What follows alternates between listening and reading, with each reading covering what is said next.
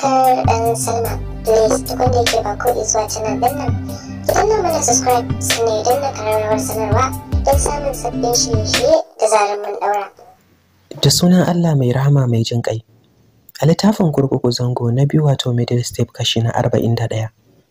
Lokacin da ta ware idanuwanta akan screen ɗin wayar, wani irin sanyi ne ya ratsa zuciyar ta ganin fuskarta. Hotonta ne tun tana 'yar shekara 11 a duniya.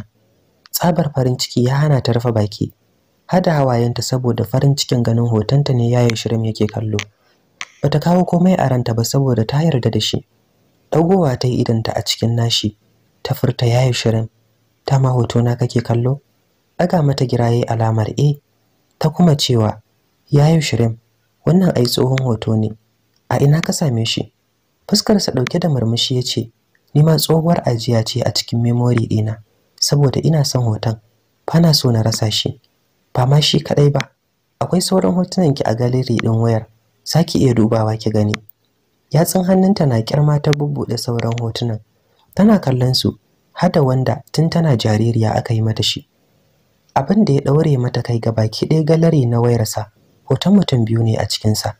Daga hotonta sai na kanwar shi Binanzir. Yayi Shirim, tun yaushe kake kallon hotona? Ta faɗa da mamaki akan fuskarta. Muryarsa kasa-kasa, tamkar ta mai yin raɗa ya furta mata. Tun lokacin da na fahimci ke ce kaddarata. Wurga masa blue eyes ɗinta ta yi akan face ɗinsa. Kaddararka. Kamar yaya kenan? Cikin rashin fahimtar kalamansa ta ambaci hakan. Lokaci zai ƙure mana Zinatu. Ki bari idan muka dawo gida, zan fahimtar da ke abin da nake nufi. Amsa ta yi da to. Haɗi da miƙa masa wayar shi ya sanya hannu ya karɓa. Ya tura ta a aljihu, har cikin ransa ba ƙaramin daɗi ya ji ba, ganin bata kawo komai a ranta ba, duk da ya ɓoye mata ainihin hoton da yake kallo. Allah sarki Anti Binanzir, na yi misin ɗinta yayi Shirin. Tsawon lokaci babu ita, Allah dai ya sa a ganta da ranta da lafiyarta. Cikin sanyin murya Zinatu ta yi maganar yana amsa mata da amin. Yana kokarin tada motar ba zato ba tsammani, ya ji Zinatu ta kwantar da kanta saman kafadar shi. Wata iriyar kasala ce ta soma baibaye shi sakamakon kamshin turarenta da ke kashe masa jiki. A hankali motar su ta mika hanyar babban gate din gidan. Gate security office din da ke tsaron gidan. Suna ganin motar shi gabaki daya suka yunkura suka nufo motar su. Hannunsu rike da jibga-jibgan bindigo. Ba arziki Dr. Shiram ya ci burki. Jinya dakata da yin driving din yasa Zinatu dago da kanta daga saman kafadarsa ta dube shi. Yayi Shirim, me yasa ka dakata da yin driving din? Masu tsaron gidan nan ne suke tunkaro motata. Ya bata amsa a takaice. Dafa kai tai da hannu daya. Na manta ban faɗa ma dadi ba. Ni na san da kira za su bari mu fita idan har bai ba su umarnin su kyale mu ba. Gashi baya gidan. Mommy ma har yanzu bata dawo daga office ba. Ta faɗa tana zaman zare ido. Tana faman zare ido. Yayi Shirim, ka kira dada a waya ka sanar da shi. A tsorace take yi masa maganar don ita kanta mugun jin shakkar masu tsaron gidan nasu take ji. Kerar jikinsu kadai abin tsoratarwa ne, sannan ba sa wasa da aikinsu. Gashi babu annori akan fuskokinsu. Kafin Dr. Shiram ya zaro wayarsa, tuni sun cimma musu. Kawanya suka ima motarsa. Ɗaya daga cikinsu ne yayi looking ɗin glass ɗin motar. Daga kausar murya ya ce, wane ne a cikin motar? Muna baka umarnin ka zuge glass ɗin motarka. Zinatu ce ta sauke glass ɗin. Ya tsugunno yana duban su a tsanake. Muryar ta na rawa ta ce, yanzu zai kira dadin a waya. Yayana ne Shirin, zamu fita yawo ne. Security guard ɗin ya ce, oh, me yasa baki faɗa masa ba? Ba a fita waje ba tare da izinin dadinki ba. Still muryar ta a rode ta furta, ai mantawa ne ban faɗa masa ba. Jinjina kai mutumin yayi, okay, muna jiran umarninsa. Kusan sau uku Dr. Shirim yana jaraba kiran layin Alhaji Musa, bai daga ba. Zinatu ta ce da shi, ka jaraba kiran layin Momi, idan ta yi musu magana za su bar mu fita. Kiran layin Hajiya Sara yayi ringin biyu ta daga, bayan sun gaisa ya sanar da ita halin da suke ciki. Ta ce da shi ya ba ma security guard din waya, su yi magana da shi. Miƙa musu wayar yayi, bayan sun karba, ya dubi Zinatu. Yayi mamakin ganin zufa na wanke fuskarta, duk da sanyin AC na motar shi. Ya fahimci tsoron su take ji. ki kwantar da hankalinki Zinatu, kina a tare da ni. Cikin sanyin murya ya ambaci hakan. Muryar ta kamar za ta fashe da kuka ta ce yayi shirin. Ni ba na son tashin hankali. Duk laifin dadi na ne. Ban ga amfanin ajiye waɗannan kattan ba a gidanmu. Ai Allah ne ke tsare bawansa ba wai mutum ba. Da shaguba ta kara maganar, riko hannunta yayi a cikin nasa da sauri ta mayar da kanta saman kafadar shi, tare da limshe idanuwanta tana faman sauki ajiyar zuciya. Miko masa wayar security guard din yayi. An ba ku izinin fita, amma bisa sharadin za ku koma mazaunin baya na motar. Ni zan yi driving ɗinku duk inda za ku je. Zinatu tamkar za ta fashe da kuka tsabar jin takaicin jin abin da security guard din ya faɗa. Dr. Shiram ya ce ba damuwa, mun gode da kulawa. Ya faɗa yana buɗe murfin motar. Fitowa suka yi daga front seat suka koma back seat na motar suka zauna. Security guard din ya shiga ciki ya zauna a driver seat.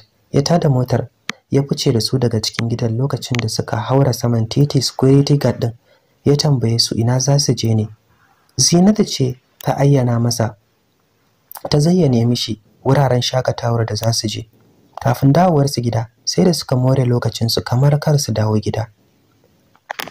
Allah sarki, a can gode bangaren bayan kwana biyu. Idan muka koma bangaren prisoners sai dai mu ce alhamdulillah. To mun kuwa tafiya ta kan kama.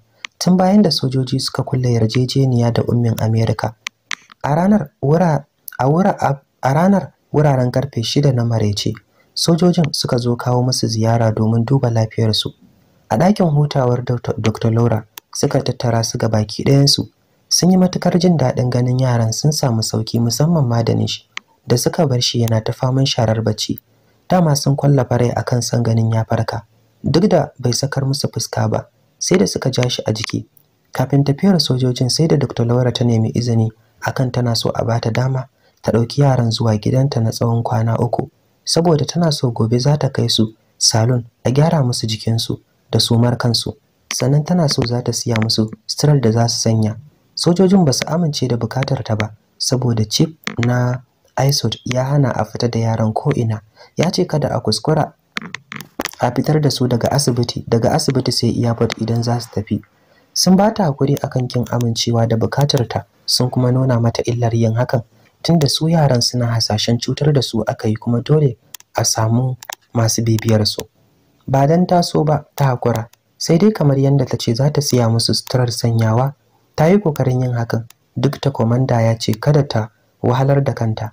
Chief na ISOT ya ɗauki ɗawainiyar yaran, duk wani abu da za su bukata a duniyar nan shi zai yi musu. Dr. Laura ta ce ta ji, amma dole ta siya musu wani abin da za su rinka tunowa da ita akai-akai. Komanda ya ce mata ba damuwa. Bayan tafiyar sojojin, tsabar farin ciki a wurin Angel kamar za ta zuba ruwa a kasa da sha. Dr. Laura ce ta faɗa musu komai dangane da tafiyar su Najeriya da kuma damƙa kes ɗinsu a hannun Chief of ISOT. Daren ranar da aka faɗa musu ko bacci ba ta yi ba. Kwana ta yi tana yin nafilfilu har sai da idanuwan da suka kumbura saboda hawayen da ke fita a cikinsu. Kafafuwan da suka fara yi mata zugin azaba, tukunna ta dakata da yin sallar. A saman prayer mat bacci ya ɗauke ta. Tsawon kwana 2 kacal a tsakani, shugaban ISOT ya shigo birnin San Antonio. Ya kama yau kenan Monday, kuma a yau din za su bar America da zarar ya fito daga mitin din da suka shiga a headquarter tare da Chief of Army Staff da commander da sauran sojojin da ke da alhaki akan tsintar yaran a daji. Tattaunawa ce ta musamman da za ta ɗauki tsawon awanni suna yin ta. Unaiza Angel, mutuniyar tunda ta farka bakinta a washe kamar wanda aka yi wa albishir da gidan aljanna. Sai faman zariya take a ɗakin, ta kasa zama. Jifa ta kan wurga idananta kan agogo da ke a ɗakin don ganin lokaci idan yana tafiya. Ta kosa su kammala mitin ɗin a zo a ɗauke su, don ita a takure take da zaman Amerika. Ta zuba hannayenta biyu a cikin aljihun wandonta, ba komai take tunowa ba face anti Anila da dadinta. Ta sanya wa ranta cewa idan suka koma Najeriya za ta ganshi a gidansu. Zami hannayenta ta yi daga cikin aljihun wandonta, ta goya su saman kirjinta. Abun nayi ne. Masoyiya Angel, muryar Dr. Laura ce ta farkar da ita ga kallanta. Har bata san lokacin da ta furta. Sun gama mitin din? Fuskar Dr. Laura dauke da murmushi ta karaso ciki, hannunta rike da katuwar shop bag A gefen gado ta ɗaura jakar kayan tare da miƙa hannu ta rungumo Angel a jikinta. Zan yi misin ɗinki masoyiya Angel, sai dai na lura kamar ke ba za ki kewata ba ko? Ta faɗa tana raba jikinta daga na Angel. Dukar da kai Angel ta yi cikin jin kunyarta ta ce, idan na ce ba zan yi misin ɗinki ba na yi ƙarya. Ba ma ke kaɗai ba, duka nurses ɗin ɗakin, duka nurses da likitocin da suka taimaka mana wurin samun lafiyarmu, za mu yi kewarku sosai. Shafa gefen fuskar Dr. Laura ta yi da tafin hannunta, cikin ƙaryayyar murya ta furta, masoyiya Angel, sauran mintuna ƙalilan suka rage muku a asibitin nan. 'Yan uwanki duk sun shirya cikin sabbin kayan da na siya musu. Ke ma ga naki nan. Ta faɗa tana nuna mata jakar kayan da ta ajiye mata saman mattress. Sannan akwai waya da na siya miki. Na yi mikin saving na number ta. Tare da na Dr. Brown da na Dr. Mark da duk number na nurses da suka kula da ku. Idan kin sanya layi akan wayar, ki kira mu please. Da kyar ta karasa maganar, idanuwanta sun cicciko tab da kwalla. Jikin Angel duk yayi sanyi, zuciyarta ta karaya. Cikin murya tamkar ta mai rada, Dr. Laura ta ci gaba da cewa, abu ɗaya da ban faɗa muku ba. Dama na yanke shawarar sai mun keɓe da ke in sanar da ke, saboda na yaba da hankalinki da kuma kaifin basirarki da wayanki. Angel ta nutsu tana sauraron ta. Matar da sojoji suka damka amanar ku a hannunta mistress ce. Kai tsaye sunan ya daki dodon kunnen Angel. Cikin rashin fahimtar ma'anar hakan, ta maimaita kalmar mistress. Jinjina kai Dr. Laura ta yi. Tantiriyar yar bariki ce mai zaman kanta. Shaidaniya ce a fagen iya karuwanci. Ta shahara sosai. Babu wanda bai santa ba. Ta yi ƙaurin suna a Amerika. Mace ce mai haɗarin gaske. Namiji baya iya ganin ta ya kawar da idan shi saboda kyawun surar da ke a gare ta. Na yi kokarin fahimtar da sojojin akan illar damka amanar ku a hannunta, amma sun kisa amince min Angel. Ni na san da wuya ta iya baku kulawar da ya dace. Ina ma amin in ma bata gurbata muku rayuwarku ba, musamman ma 'yan uwanki maza. Hankalin Angel ba karamin tashi yayi ba. Duk da sanyin AC na ɗakin, zuba ce ke tsatsafo mata a saman goshinta. Idanuwanta a zazzare take kallon fuskar Dr. Laura da ke kora mata jawabi. Ni Damuwata, depression din da ke damun ku da kuma dan uwanku mai fama da ciwon zuciya. Idan har aka ci gaba da kuntata muku, za ku iya rasa rayuwarku. Shi yasa ban so suka damka amanar ku a hannun karuwa ba. Don ni a sani na da matar masifaffiya ce. Tana da girman kai. Bata taba yin aure ba, kuma bata san ciwon haihuwa ba. Abinda ta sani shine kwace ma matan aure mazajen su, ta yi fasikanci da su. Matar ta zama tamkar annoba. Ta raba aure da dama saboda hatsabibancinta. Dakatawa ta yi da yin jawabin idanta akan Angel. Tsantsar tashin hankali take gani a cikin ƙwayar idanunta. Jikinta gaurayayi la'asar, an gudu ba a tsira ba. Muryarta na rawa ta furta, anti, amma me yasa suka damka amanar mu a hannunta? Babu wata ne sai ita? Kuma ai mu ba ma bukatar wanda za ta kula da mu. Idan ma akwai abin da za mu bukata, bai wuce jami'an da su ba mu tsaro ba. Bata karasa maganar ba, Dr. Laura ta gatse ta da cewa dalilin da yasa suka damka amanar ku a hannun ummin America, kamar yadda Mejo ya sanar da ni, matar tamkar ma'aikaciyar su take. Ta saba yi musu aiki wurin jan hankalin tantiran 'yan ta'adda da suka gagara a ƙasa. Suna yin amfani da ummi wurin ɗana musu tarkon da za su kama su, kuma suna cin nasara. Masoyiya Angel, ban faɗa miki hakan don na tada miki hankali ba, face don ki zage dantse wurin yin yaki da ita akan 'yan uwanki. Kada ki kuskura ki bari ta keɓe da ɗaya daga cikin samarin da ke a cikinku.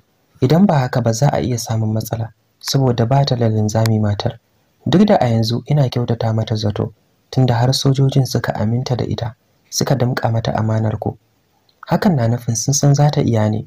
Bayan haka sun kulle yarjejeniya da ita akan baku kula ta musamman da kuma gujewa duk wani abu da zai bata muku rai. Kamar yadda na gani daidai da tsawa ta yi muku babban laifi ne. Don haka zan tura miki sharuɗan da sojojin suka gindaya mata a kanku ta WhatsApp, saboda ina so ki yi amfani da su wurin ja mata kunne idan ta saba muku. Jinjina kai Angel ta yi alamar to, ta ƙara da cewa ban san da wasu kalmomi zan yi amfani wurin yi miki godiya ba. Allah ne kaɗai zai iya biyan ki saboda kyautatawar da kuka yi mana. Gashi kun ɗauke mu tamkar 'ya'yanku. Shafa sumar kanta Dr. Laura ta yi. Kada ki damu, yana daga cikin aikinmu. Yanzu ki shiga ki wanka. Mintuna kalilan suka rage muku. Amsa mata ta yi da to. Bayan fitar Dr. Laura, Angel ta nufi jakar kayan. Zuciyarta a hausa ne ta girgiza da jin wacece matar da aka damƙa ma amanar su. Ita babban abin da take ji fargaba garkuwar su. Tunawa da lokacin da aka kawo musu Unaiza a kurkuku.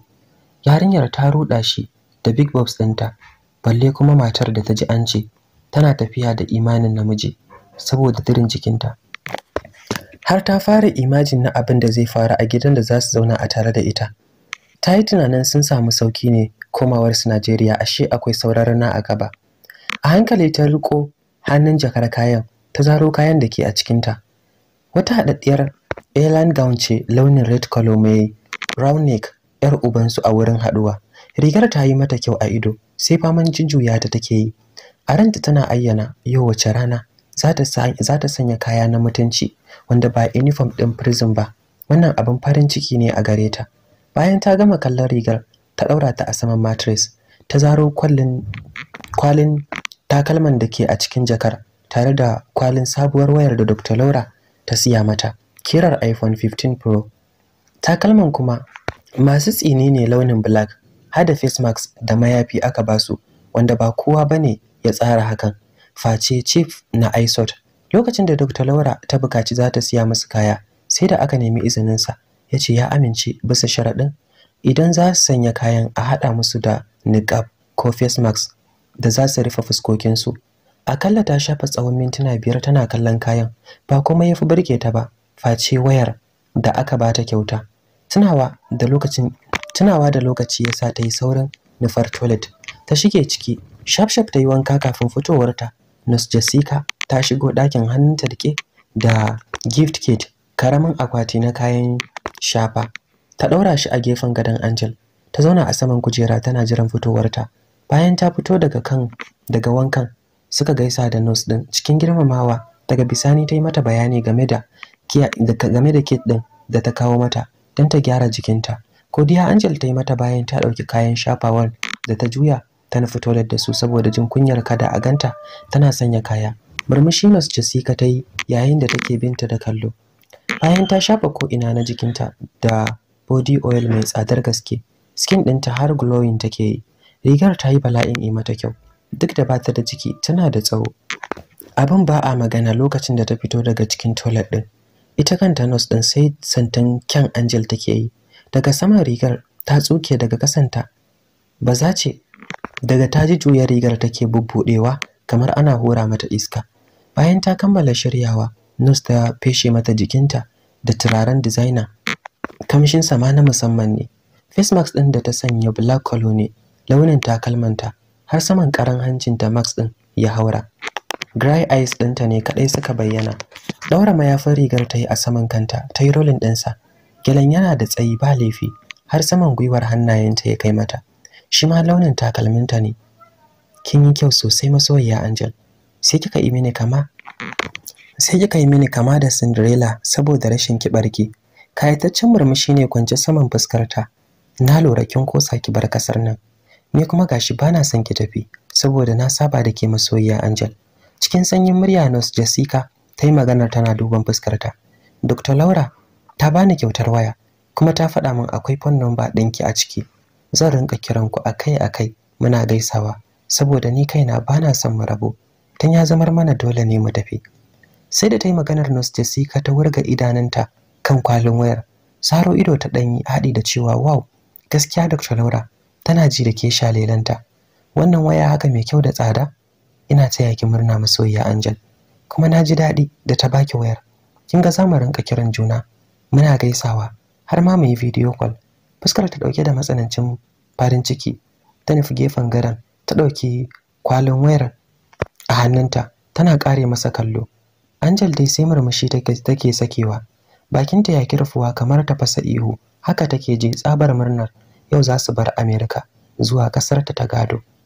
Ya kamata mu tafi masoyiya Angel. 'yan uwanki suna jiran ki a waje. Cike da kagara Angel ta amsa mata da to. Shaf shaf ta zura takalman a kafarta, masha Allah. Wankan Angel ya be jiki. A hannu ta rike wayar bayan ta ciro ta daga kwalin. A tare suka fito daga ɗakin. Tun kafin ta dago da idanta, muryar Jamima ta katse mata hanzarinta. Allah sarki, wannan kenan, ni ma lokaci ya katse min hanzarina. Don haka duka anan zan dakata, sai mun haɗu da ku a kashi na gaba domin jin ci gaban labarin, kuma huta lafiya. Da sunan Allah mai rahama mai jin ƙai. A littafin Kurkuku Zango na Biyu wato middle step kashi na 41. Lokacin da ta ware idanuwanta akan screen ɗin wayar, wani irin sanyi ne ya ratsa zuciyar ta ganin fuskarta. Hotonta ne tun tana yar shekara 11 a duniya. Tsabar farin ciki ya hana ta rufe baki. Hada hawayenta saboda farin cikin ganin hotonta ne yayin shirin yake kallo. Bata kawo komai a ranta ba saboda ta yarda da shi. Dagowa ta yi idanta a cikin nashi.